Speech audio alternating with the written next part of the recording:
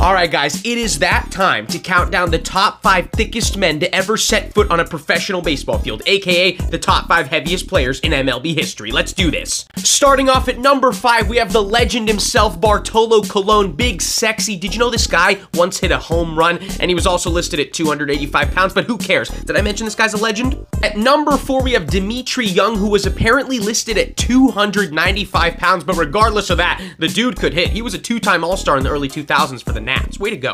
At number 3, we have Jumbo Brown, a fitting nickname. This dude pitched way back in the day in the 1930s for the Yankees. This guy was estimated to be somewhere between 295 and 300 pounds. Damn.